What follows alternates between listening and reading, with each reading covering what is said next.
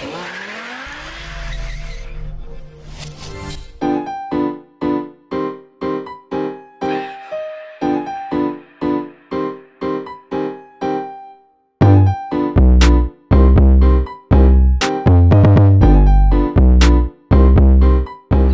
I think of Paris, I think of croissants, I think of the Arc de Triomphe, I think of French fries, and I think of Peugeot. I think of those nippy little cars that run around France. I don't often think of Buckies though, and they've got a Bucky. It's called the Land Trek. I thought I'd check it out, but to join me, how about getting a guy who comes from the land of Buckies? Parow, Jack Parow. He's gonna join me for a ride. Let's go.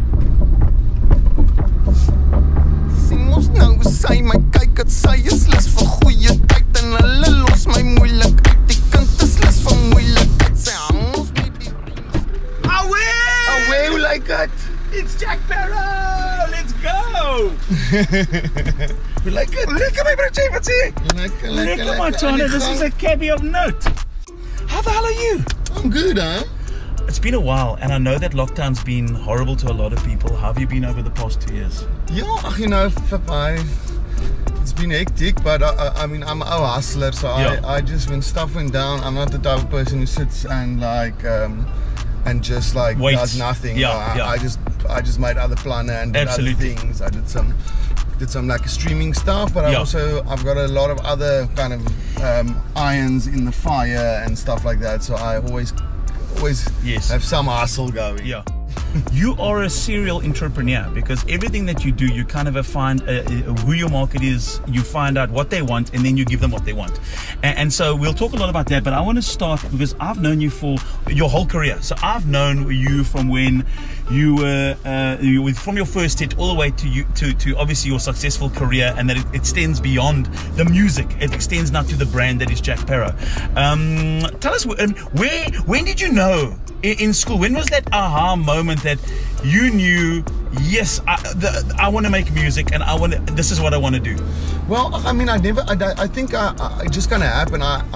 When I was young, I was always like kind of into writing. I really enjoyed writing and stuff like that. So when I was standard 4, my mom for Christmas bought me the now like, well, actually it was like Monster. It's like 1 or 2. It was like, and there was a song on, and Snoop just came out. That was 1994, and it was Snoop just came out, and What's My Name was on there, and then I was like hooked on rap music from there on out. And then I started writing, and then I kind of started like obviously learning the music, like from listening to it, and then started doing that, and then started kind of evolving into just writing my own stuff, and it kind of naturally evolved into it. But I never ever thought I would do it for a living, because I thought it was so far, you know, being an Afrikaans rapper from Belleville, like it was like there's no way that's gonna really happen.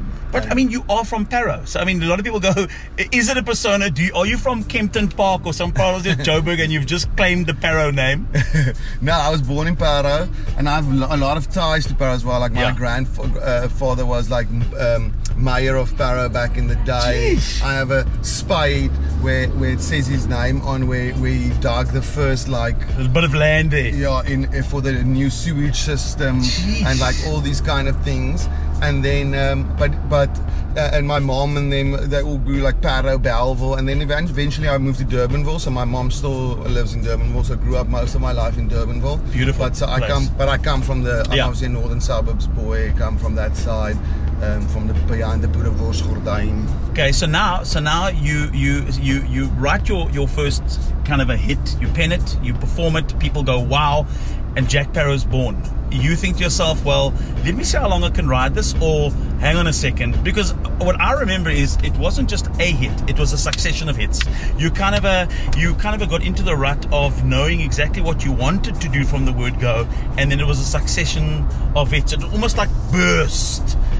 Yeah, well, I think I was lucky enough that people really got into it, and I was in a good space, you know. I think I was in a writing space, and I was kind of surrounded by people that really were on the same kind of mindset. So it just kind of it all just kind of came together really nicely, and I just was allowed to completely do my own thing, and that's what I've always done. You know, I always feel very strongly about I'd rather write myself and do what I think I should do and fail than do what and then at least be like, cool, I did it. So that's always my main thing, just kind of representing myself and the way I think. You also, people don't know this, and those that don't, you love cars. You're quite a petrol head. Yeah. I'm very big petrol head. I'm actually like a bucky man. I like having off-road car. Yeah. Like, I really enjoy it. Yeah, this is so comfortable. Yeah, and it's super comfortable. I like all the new buckies. I've all got the tick of like. Yes. I'm actually at the moment I drive a Land Rover. So I love that tick of it, and being that tick that you would expect in like a Merc or something in a bucky now. Yes. I love it. You get all your little like all the kind of creature comfort kind of stuff inside everything now, and that's really nice. Like I really enjoy that. My Landy is just before these nice flip out screens came. So I just missed it. But so the next one, I have like a nice flat screen on the front there, like a fancy. I mean, these guys were so sneaky, because the last brand, and I'm also quite a Peugeot fan, because I like that they don't conform to the norm. They do whatever they want. Yeah. It's like we'll put a car out, and you either like it or you don't, but it's a Peugeot, and you know they're quirky. They're so like original in their design, and out of nowhere, nobody saw it coming. Landtrek, they bring out a double K bucky. Yeah, I know. I didn't have a clue. I actually saw an ad for it randomly last night, and I was like, what? Peugeot bought out a bucky? I couldn't believe it. And then I didn't know I was even, and then today I'm like, what?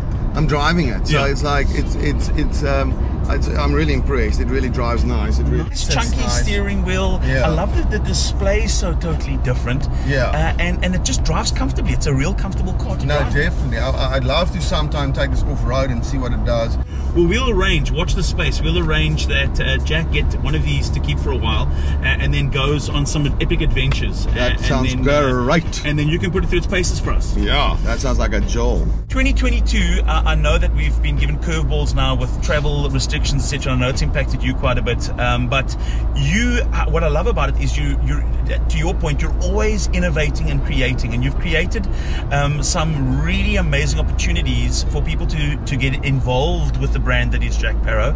It is now to the level where, can I say it, veintjies op die yes. Hier kom 'n bietjie wyn. Ja, hier kom hulle. They call it we're calling it heeltyd speeltyd. Yes, so it's going to be really nice. It's a box wine. It's super nice, and we're doing something. So check out for it, but that I can't say yet, because it's just being patented. But something that no one has ever done with wine ever in the world. Amazing. We're ready to pump it in and foil it. So it will be soon. And when and what else is happening career-wise? 2022. 2022. So my big thing for 2022 is my new album, which I'm gonna do, which is called which I'm gonna launch on my birthday, which is the 22nd of the 2nd, 2022. So it's 2202-2022. So I'm really excited about that. You've got a lot of shows coming up, and we hope that the powers that be keep them all up and happening. Touch wood. Have the crowds changed a little bit in terms of, like, obviously prior to COVID, people were like, when you had a Jack Parow concert, you went absolutely boss. You knew you were in for a jaw. Now it seems to have been people are still jawling, but they're a bit more caused when they jaw. No, in my shows, people are actually worse. I was like I played in the Strand on Friday, and or Saturday. See, like I said earlier, I can't remember which day I played. It was so rough. So it was really a jaw. Like, people, I think, are starved for just like like I said, just starved for a jaw. So they are amped, and but it was really crazy. And now, like, I actually supposed to fly to London yesterday. Yeah. And now with all the travel restrictions. Yeah, and then everything they blocked me. And the funny thing is, like, my show was going to be today and tomorrow, and they were both sold out on Wednesday. But now they've just announced they're opening it up on Wednesday again. Again, I saw that. I think you just missed your week. I think they just knew I was coming. They knew you were coming. They shut you down. The UK was like, we're not having Jack Parow come swear here in our bloody country. They just shut it down for the 2 days. What's the roughest thing you've seen happen in the crowd? Like roughest as in like Oaks going mental, like when you looked at it, and even for like you to go, what the... I think the craziest, I can't even think of anything, maybe because you see it such a lot, so you like, it's not crazy anymore. Yeah, and also I can't remember a lot of it. That's awesome. Listen, it's been an absolute treat spending some time with you again, my friend. It's been a long time since we've spent this much time together.